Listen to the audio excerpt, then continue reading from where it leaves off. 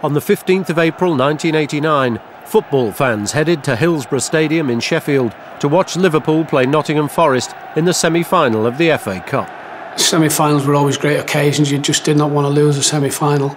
Thousands of supporters converged on the stadium, expecting to see a great game between two exciting teams. Both my daughters just loved Liverpool, loved the team. Really passionate supporters. It was the one thing that we did as a family, and we loved it. Yet what was to happen at Hillsborough would change the face of football forever.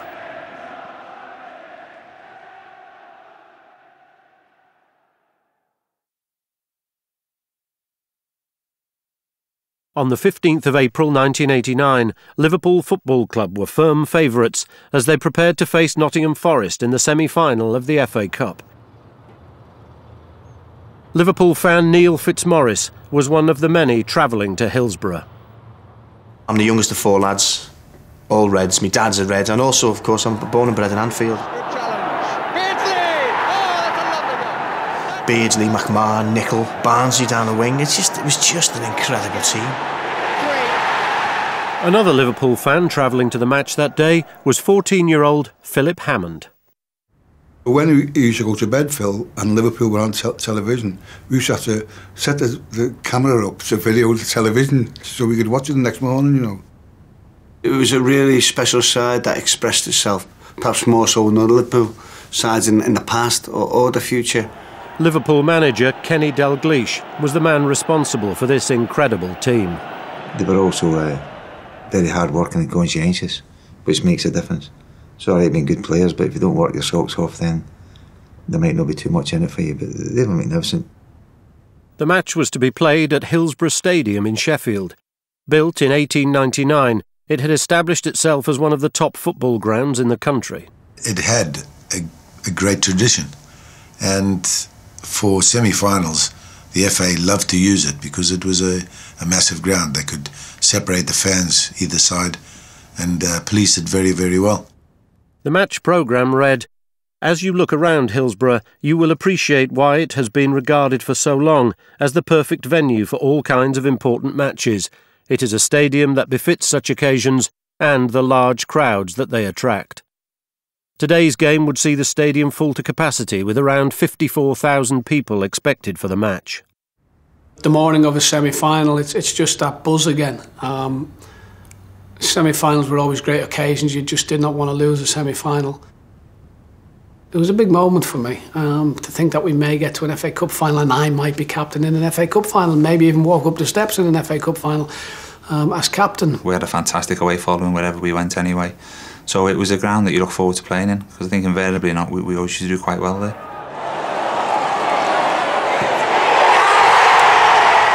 There were two very good sides, evenly matched, and on paper, I thought that it was going to be a classic. Policing Hillsborough was a massive and complex operation. Chief Superintendent David Duckenfield was in overall command. It was his first time in charge of such a major football match. It was the task of Duckenfield and his officers to ensure that all the fans got safely into the stadium by 3 o'clock. Trevor and Jenny Hicks were there to watch the match that day with their two teenage daughters, Sarah and Vicky. We were all very excited because we were going to the FA Cup semi-final at Hillsborough. It was a gorgeous sunny day, and then we walked round to the ground. It was a big carnival day, everybody was happy. We'd been before, we'd been to that ground before. Hillsborough had two standing areas at opposite ends of the stadium. For this match, Nottingham Forest had been allocated the much bigger Kop end, while Liverpool were given the smaller Leppings Lane end. Trevor and his daughters had standing tickets at the Leppings Lane end, whereas Jenny would be sat in the north stand. We split up just outside the turnstiles. Jenny went off to her seat. I think Vicky realised I was quite upset that I was going off to sit in the north stand on my own, and she called my name and ran up to me and gave me an extra hug and a kiss. The girls and I went in, and they always tried to dump me at about this point because obviously they had friends to see and they didn't want the old man hanging about. So they went off down the tunnel I went to get a coffee, forgetting the penning system, which meant that I was effectively separated from them by a fence. The Leppings Lane end at Hillsborough was split into 5 pens. Each pen was separated by perimeter fencing with an additional 10-foot-high steel fence at the front. This meant that each pen had to be filled with a similar number of fans to avoid overcrowding. With less than an hour to go before kick-off, the players were preparing for the match. Alan Hansen and Ian Rush had been out for a while. Big Al had been out for a long time before it. He'd been injured in a pre-season tournament in Spain. Gave him a shout to come and play. And he said, "I've not played all year." I said, "No, it's no problem. We can play now. I'll take the responsibility." I remember sitting on the terrace reading my programme, listening. I had a tiny radio with a little earpiece in, waiting for the team selection. And there was a bit of a cheer, of course, when we found out that Hansen was going to be playing and that sort of thing. There was always a risk of overcrowding at Hillsborough. To avoid it, the previous year police had put in place a filtering system for fans arriving at the stadium. But not today. Today it was decided to let the fans find their own level. With half an hour to go before kick-off, a dangerous bottleneck had developed outside the ground. To make matters worse, some coaches were only just arriving into Sheffield. There was the feeling, I remember when we got to Sheffield, of this, we're later than we should have been. There was a lot of tailbacks, there was a lot of problems. We parked up the van, and by then there was hordes of people getting down this road. It was the road that led into the Leppings Lane entrance. Inside the stadium, there were the first suspicions that something wasn't quite right at the Leppings Lane end. When I looked to the Leppings Lane terraces to see if I could see anything of Trevor and the girls, that was quite full, especially in the middle bit. Once through the turnstiles, fans found themselves in a concourse and facing a tunnel that led into the central pens. Many were unaware that there were also entrances which led into the much emptier side pens. A few people were reporting around us how few people there seemed to be in our bit. I was sitting just below the police control box. Literally, the steps up to it were, if you like, I could almost touch them. So we were sitting there and we think, it's getting a bit busy in there, but there was tons of room where we were. Chief Superintendent Duckenfield and his deputy, Superintendent Murray, were monitoring the situation on CCTV. We got to where it was really kind of congested, down in front of the Leppings Lane turnstiles. There was this build-up and people were pushing to get through these turnstiles, and then there was a kind of feeling of unease. A crush had now developed at the turnstiles, with fans struggling to get into the stadium for the match. I can remember looking at this police horse and, people were getting knocked by the horses they were going past. The fans were now seriously at risk. An officer outside the ground radioed through to Chief Superintendent Duckenfield and requested that an exit gate be opened to relieve the pressure on the turnstiles. Duckenfield gave the order, "Open the gate." But the tunnel was not closed off by police. Fans were not filtered into the emptier side pens, and as a further 2,000 fans entered the stadium, many headed straight into the already packed central pens. As kick-off approached, the worst disaster in the history of British sport was unfolding on the terraces. The 1989 FA Cup semi-final between Liverpool and Nottingham Forest at Hillsborough was all set to be another classic encounter. But a crush had developed outside the stadium, and with 8 minutes to go before kick-off, Chief Superintendent David Duckenfield had ordered the opening of an exit gate to relieve the pressure. It was a fatal decision. The gate got opened.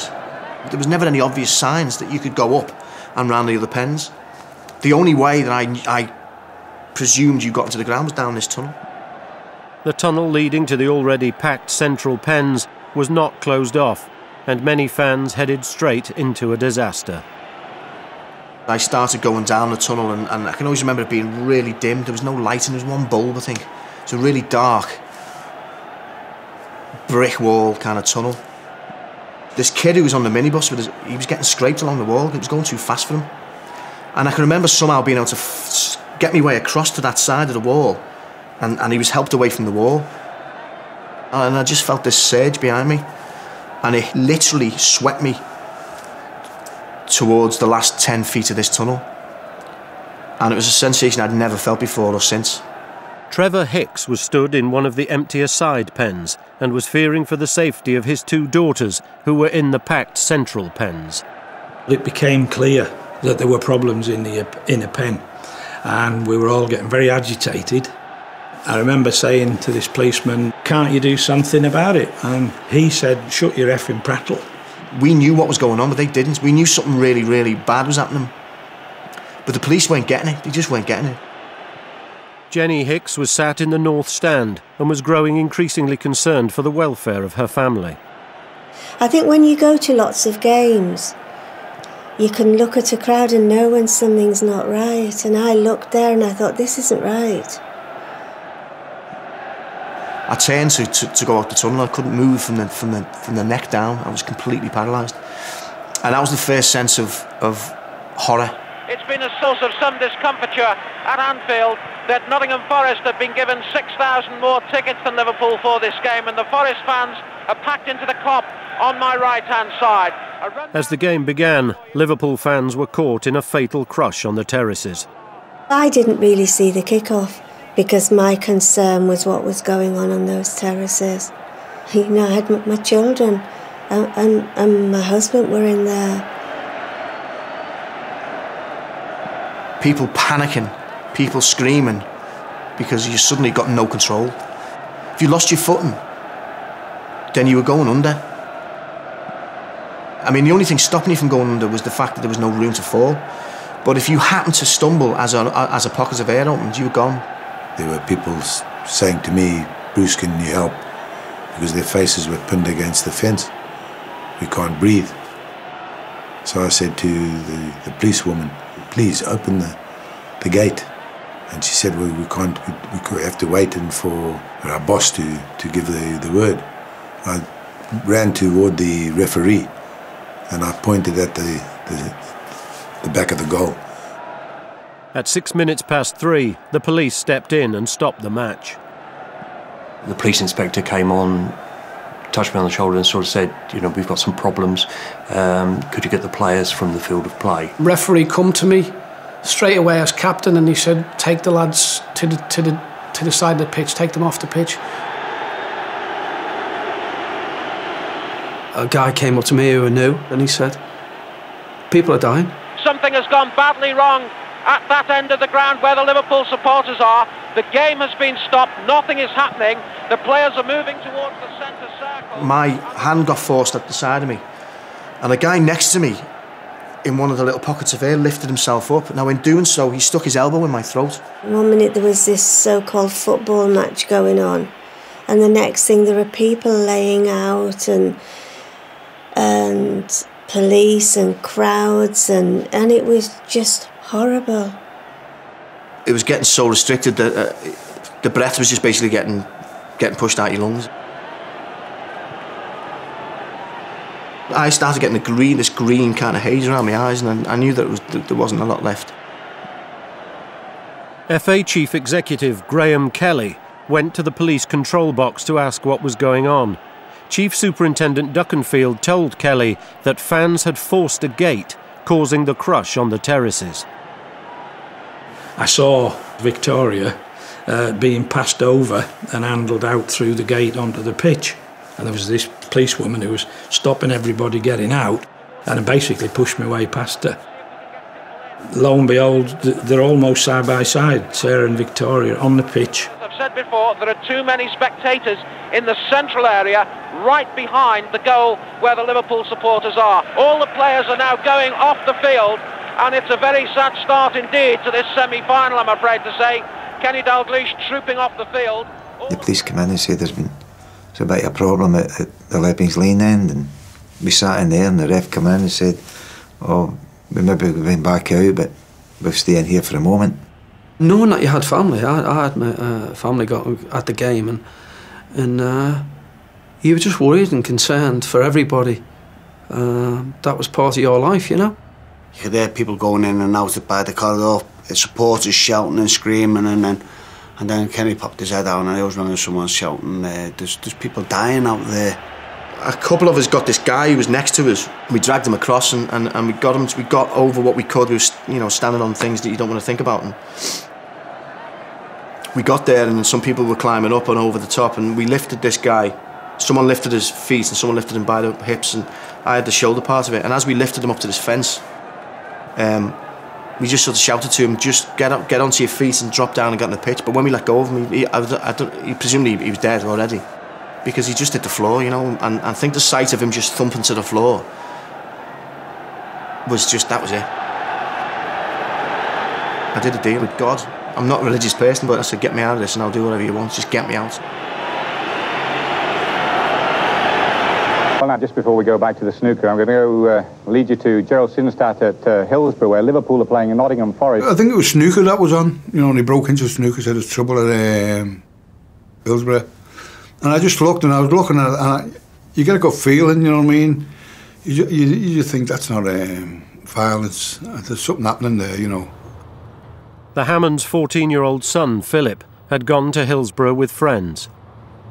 When they came on a bit further and saying, there's injuries and all that, I just phoned Hilda and said, look, there's trouble at Hillsborough. And she just said, I'm coming home. Ambulances, a very serious situation here indeed at Hillsborough. I was very aware of what you were then standing on, which wasn't a floor anymore, and it was, it was just by the grace of God and surviving and trying to get out. My first indication was seeing people above my eye level, sort of scrambling to get to the railings. So I climbed on a barrier, climbed on a fence, climbed onto the steps, and then ran out onto the pitch. It was just pandemonium. It was absolute chaos. I just collapsed. It was just a relief thing, I think. I didn't collapse unconscious, but I fell to the ground, and I can remember lying on the ground and looking up, and then I had this kind of weird kind of shut off. I could see the sky, lovely blue sky. I could feel the heat of the sun, and everything just filtered away. All the sound filtered away, and it was. I can remember looking at it and thinking, this can't be happening on a day like this. It's such a lovely day, And then it all just zapped back in. And, then it was become apparent the hell that was going on. The advertising hoardings are being used to ferry people across the field, and people going. I then just tried to do what I could for people on the floor and stuff. Fans were ripping advertising hoardings up and using them as stretchers. They were getting the coats. They were taking coats off, spinning them like a towel, like you flick a towel, and they were using 3 or 4 to a man to carry off bodies. Trevor Hicks was about to be forced into a decision that no father should have to make. I was actually kneeling down doing mouth-to-mouth on Sarah when the St John's ambulance came on the pitch and stopped probably 5 or 10 yards away from us. So we picked Vicky up and we put her in the ambulance. And in that short time, we didn't even be able to get on and turn around because other people were being put on the floor of the ambulance. And so it was a case of, I went to the back of the ambulance ready to get off to get Sarah. As we literally stood onto the pitch, the ambulance was full, and I left with this awful dilemma.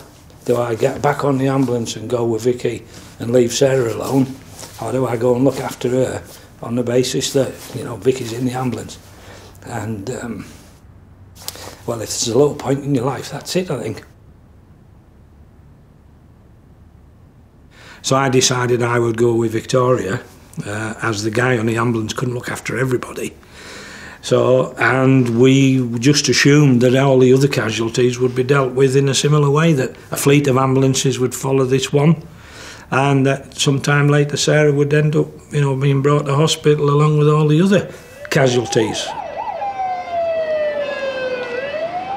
42 more ambulances arrived at the stadium, but never made it inside. The disaster had been reported by some as crowd trouble, not crushing.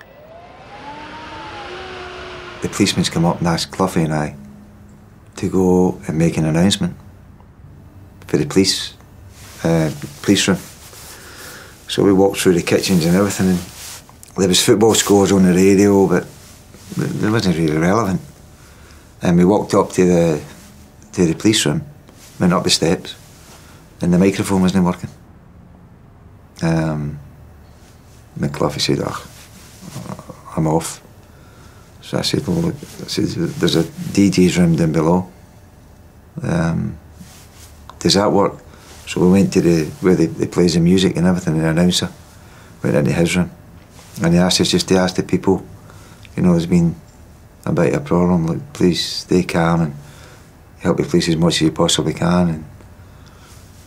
And as I say, the punters were superb. I mean, they helped the police as much as anything else. To get, I mean, it was their friends, it was their supporters, it was their football club that was in trouble. We were told that, you know, there's fatalities. What? You know, to what extent? You know, 1, 2, 3, 4. So we jumped in the shower. We just didn't know. No one knew what to say, what to do. And we went up into the players' bar where we congregated the team, and they had grandstand on, and it was just unfolding in front of our eyes, as I said before. And John Matson was commentating, saying, you know, if the death toll rose to 30, and what's this all about? It was like a bad dream. The fans who were mercifully not injured have left the ground, most of them, and I have to report we believe there are in excess of 20 fatalities. As the death toll rose, fans leaving the stadium were shell-shocked. The queues for phone boxes were just ridiculous. I mean, people are in shock. I mean, if you've got your wits about you and you stand at a queue that's over 1,000 foot long or whatever, you know there's no point in going to that phone box, but people were just standing there. I made my way to the newsagent's doorway where I'd arranged to meet my children and Trevor. And I can remember standing there, and all these crowds and crowds and crowds were coming out. And you're looking through these crowds of people, and the only 3 people you want to see was Sarah and Vicky and Trevor. But I was still hoping. I was still hoping that they were okay. And then the crowd got thinner and thinner and thinner, and eventually nobody came. The Northern General Hospital in Sheffield was now being overwhelmed with the arrival of many seriously injured Liverpool supporters. We took Victoria in and we put her in a cubicle in the emergency section, and I stayed with her a little while, but then they asked me to go outside. And then it was a youngish police officer who came and gave me the bad news that Vicky had died.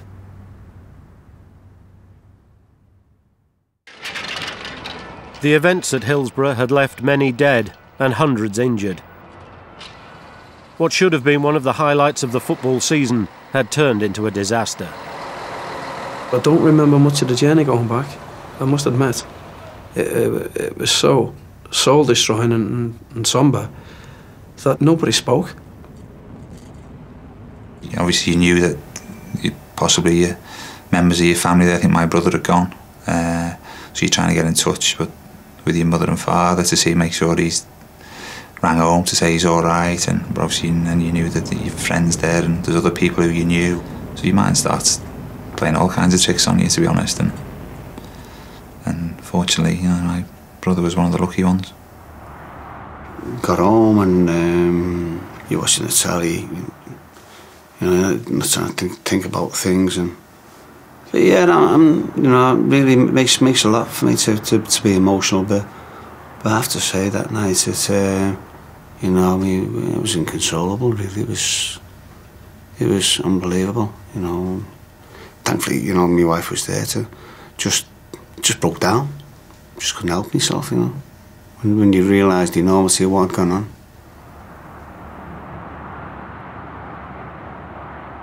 Imagine you're sitting watching that on television, and seemingly they went straight to it when they started, they realised what was going on, and you're sitting at home watching it, and your family's at the game. At least we were at the scene. We could find it in a matter of minutes if everybody was okay. But they're sitting at home wondering and worrying, and every time the phone rang, you can imagine the kind of state that the families would have been in. The Hammonds were one of those families waiting for news, and they were growing increasingly concerned for the welfare of their son, Philip. We were just shattered. We didn't know what to do, you know what I mean? It's just one of these things, you just don't know what to do. So we just phoned the coach company who we went with. We said, look, can you give us any news about my son who went in one of your coaches? She said, just hold on. She came back and said, yeah, you're okay. The coaches that we sent are full. They're coming out, they're on the way home. So we just sat back, relaxed, thinking, he's on his way home, you know, thank God, you know. And then you start thinking about the other people and all that. A couple of hours later, the people came over and said, he wasn't on it. I said, what do you mean he wasn't on it? You know, he went by them, he come back by them. He said, no, what it was, he said the police had just thrown anyone on the buses. And when he said the fella said he was full, but not with the people he took. The police just... So then it starts again, panic starts again then. But then you get a thing, Philip was a sensible lad, you know what I mean? He was a sensible 14-year-old lad, he would have been on the phone. I know there's no more about, he would have asked someone could he use a phone or found somewhere to say he was safe, can he come and pick him up or where he was and all that. Families desperately trying to find out the whereabouts of their loved ones had been faced with an agonising wait. In Sheffield, Jenny Hicks had been searching for her husband Trevor and her daughters, Sarah and Vicky. Eventually a doctor came with a clipboard and he just said to me, are you the mother of Victoria Jane Hicks? And he started to describe Vicky. And I said, you're going to tell me she's dead, aren't you? And he said, yes.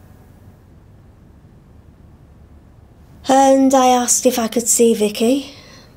And I was told in no uncertain terms that no, I couldn't see her because she was property of the coroner of South Yorkshire. So I'd just been told that my daughter was dead, and then I was told that she was no longer my property. As if she ever had been property. And eventually Trevor arrived, and I just started shouting at him, you know, where's Sarah, I can't find Sarah. And I told him that Vicky was dead. And he said that he knew that he'd been in the ambulance. And then he started to tell me his experience and that he'd left Sarah on the pitch and that the last time he'd seen Sarah, she was in a pretty bad way. The sports hall at Hillsborough was now being used as a temporary mortuary for the victims of the disaster. Families now faced the harrowing task of trying to identify their loved ones by studying photographs of the deceased. I was so relieved because I couldn't see Sarah. Which is an awful thing to say because you've looked at all these poor people. But you're relieved because you can't see your daughter on there. And I said to the policeman, she's not there. So he just said, look again, love. Oh, so I looked again, and this time I saw her. And that was the moment we realised that we'd lost them both. They wheeled in these two little low trolleys. Sarah and Vicky were in body bags on these trolleys. And they opened the body bags and I just got down on the floor. And when they opened the bags up, obviously I could see it was Sarah and Vicky, and picked Sarah up and gave her a hug. And I can remember being really surprised because she was still warm. And I asked them why Sarah was still warm. And I don't think I got an answer, really. Their worst fears realised, insult would now follow injury for the bereaved parents. We gave statements several times. We went over the incidents of the day. And we were interviewed as if we were criminals. What time did we leave home? What was the traffic light on the motorway? Had we stopped for any alcohol? What had we had to drink that day? It just all seemed to be about alcohol, which we hadn't had any. And eventually, we were told we could go home.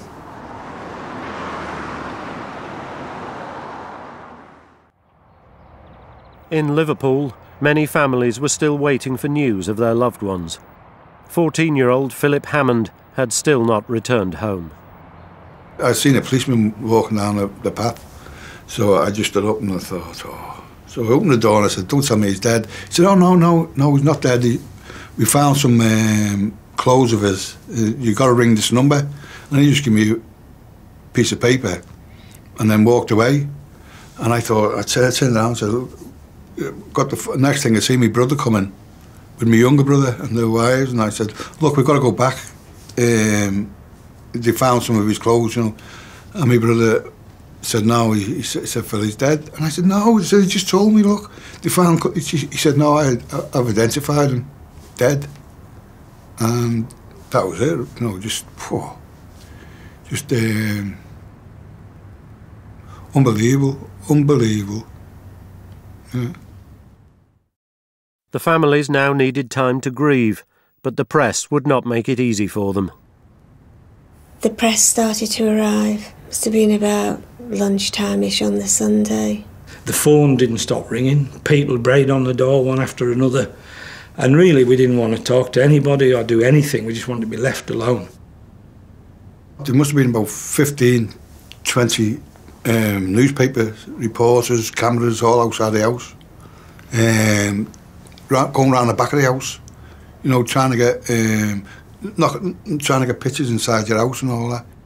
One Sunday paper just walked in with two of his friends, believe it or not. And when they came to the door, we just thought it was boyfriend of one of the two girls, until he comes to the front room and says, is that Phil, can I have a photograph of him? That's what you had to contend with when you just lost your son. The media circus was to sink to new depths in the days that followed. That was outrageous, some of the things they were saying. But it didn't divide them. It just brought them closer together. I was there. I saw what was going on. I saw no pilfering. All I saw was a load of football fans pulling their fingers out, trying to save people, you know, when the establishment, the police control, had lost the plot. And, you know, it really did cut to the quick that the very people who tried to help us were being accused of being thieves and vagabonds, basically, and worse. We went to visit the hospitals in Sheffield to see the supporters that were in the hospital and some of the families that were there. In some areas you went into rooms where people were lucky enough to have survived, and you got their kind of minute-by-minute account of what had happened and stuff like that. You went into other rooms where there was people who just looked asleep with their families and obviously in comas and stuff like that, and like the family would say, you know, they'd love it if you spoke to them and said something, but I'm sure the majority of players did. I was asking how many of these people are going to come out of coma. We said, well, bit by bit, you know, it's good, it's okay. And there's a young lad there, he said, would you go over and say a few words in his ear? And I went over and I spoke to him in his ear, and I said, John Aldridge, you know, when you're up and you come to Anfield next time, you know, we'll give you a share, you know, we'll make a fuss here, you know, and we'll have a great day. And I acknowledged his family who was around him, and then I went back to the doctor and I said, so when do you expect the young lad to come out of his coma? And they're switching his life support machine off this afternoon. Creased me, absolute, whew, ripped me insides out. The only bright spark on that day was that one kid come out of a coma, which was unbelievable. When the lads were around the bed, the kid woke up. Things like that were great, but there wasn't many, unfortunately. Liverpool Football Club opened its doors to the public so a shattered community could pay their respects. When they started putting the flowers on the pitch, I mean, it was unbelievable. The amount of people that wanted to come and do that. And people who wanted to get in the cop and lay their little memento because it was their mate or something that died. It was unbelievable. There was something to be seen. It covered probably half the pitch and on the Kop. We put the flowers where we knew Sarah and Vicky used to stand. And we were sitting on the Kop, and this Salvation Army person came up to us and said, "Are you a bereaved family?" And we said, "Yes, we lost our daughters." They said, "Oh, there's a room you can go to and have some tea or just take a rest or some privacy or whatever." All the football team's wives were there, basically running a drop-in centre, for want of a better description. So we were taken in, and Marina Dalglish, in fact, took us on board. And we talked about the girls, we talked about the love of football, and it helped enormously. The atmosphere within the ground and with the families was fantastic. The wives serving them tea, and some of the lads that came about the football club, they came up just to help if we needed any help. And it became like somewhere for them to gather.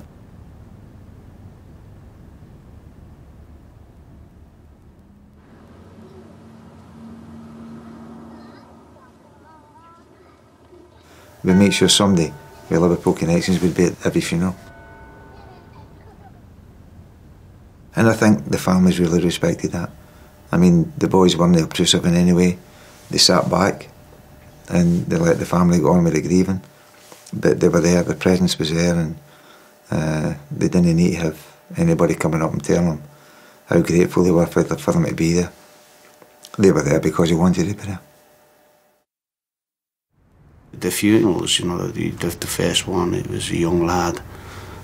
Me and Barnsley went to. Then, you know, there was the girls, the two girls, the extra girls, and there was the brothers from Netherley, and then there was the son and his dad, and it just kept on growing and growing and growing and growing, and whew, that was hard, man. That was really hard for everyone.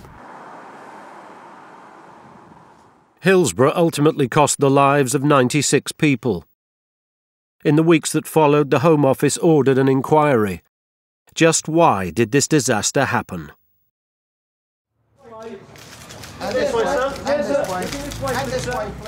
Immediately after the Hillsborough disaster, the Home Office set up an inquiry under Lord Justice Taylor. Its remit was to inquire into the events at Hillsborough and to make recommendations about the needs of crowd control and safety at sports events. The year before the disaster, Liverpool had played Nottingham Forest in another FA Cup semi-final. The match was also played at Hillsborough. The fixture went off without incident, but for some, the warning signs were already there. The year before, when I scored the goal, and I seen the scenes on the television afterwards, the end was chocker. Absolutely chocker-block.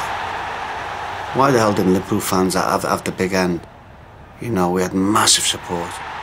There was a complaint in '88 after that semi-final. Liverpool actually said that there could be serious problems and repercussions, you know. Lord Justice Taylor's findings stated that the main reason for the disaster was the failure of police control. Taylor said that Chief Superintendent Duckenfield froze. Duckenfield later admitted himself that he had lied about certain statements regarding the causes of the disaster. The report suggested that it would have been better to delay the kick-off, as had been done previously at other venues and matches. Then the easy thing to do is just to put the kick-off back a bit. That's no problem for anybody. If the police are talking to the FA, and the FA have got to make that call, there wouldn't have been any resentment or disagreement for the people in the dressing room. Neither Brian Clough, God rest him, or ourselves, certainly. The Taylor report also stated that the immediate cause of the disaster was the failure to cut off access to the central pens once Gate C had been opened. This was, said Taylor, a blunder of the first magnitude.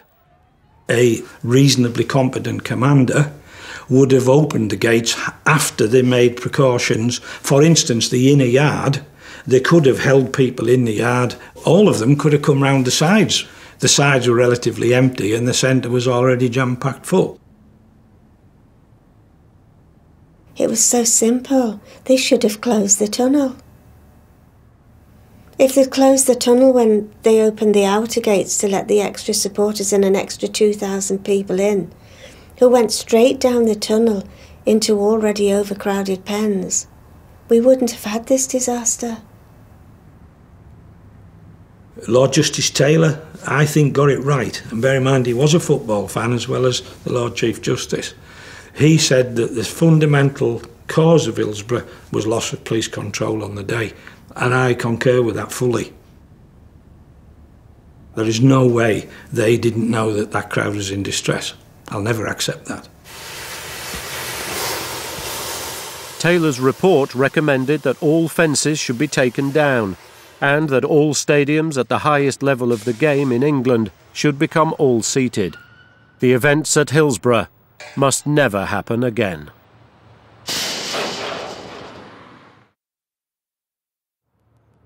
After an inquest lasting 90 days, the longest in British history, relatives were hoping for a verdict of unlawful killing, yet the jury returned a verdict of accidental death. Many are still seeking justice for the people that died. So the day you died, you've got to get answers. You've got to keep on banging whatever drums in front of you to keep on going, and because it should never have happened. It's as easy as that. You go on a lovely April day to watch the semi-final of the FA Cup, you know, and your loved ones don't come home. Tell you what, if it happened to my son, I'd be unearthing whatever I can to find out some answers, yeah, big time. Football died that day in a certain way. Football as we knew it. You look at the stadium now, which are fantastic, you know, great and all that. But football as we knew in that generation just stopped, and then we've got a different type of football now. I think there's a whole generational gap. It's 20 years. I mean, that means there are 18, 19, 17-year-old kids who haven't got a clue, really. They know about it because it's folklore, it's part of our history. They don't really know. They don't really know what we went through that day and what we go through all our lives and what I will always go through. I'll always see them images, I'll always see them faces.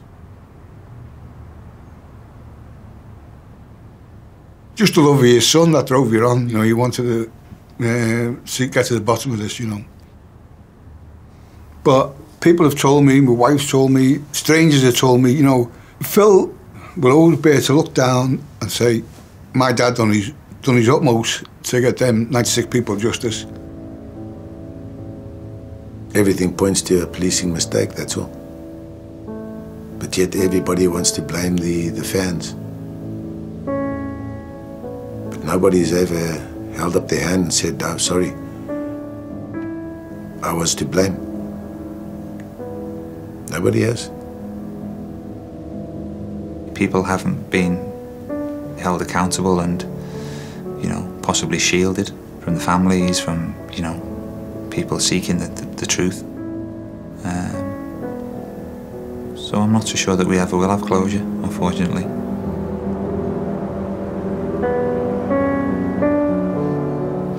I can't have what I wanted. I wanted grandkids, I wanted the girls to do well, have a good marriage, and we can't have that. And we will never be able to have that 20 years on, 40 years on, or 100 years on. This will be the 20th year where I've sat around a table at Christmas time, birthday times, anniversaries, and my son hasn't been sitting there. I try to be as positive as possible, otherwise I just couldn't live. I have to be positive and one day at a time, basically. I actually think I get help from my daughters as well. I think the love that we had helps me cope.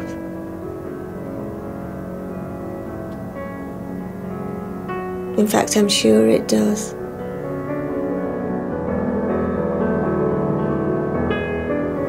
I mean, it's something that everybody wished had never happened. But I think it's also something that nobody should forget.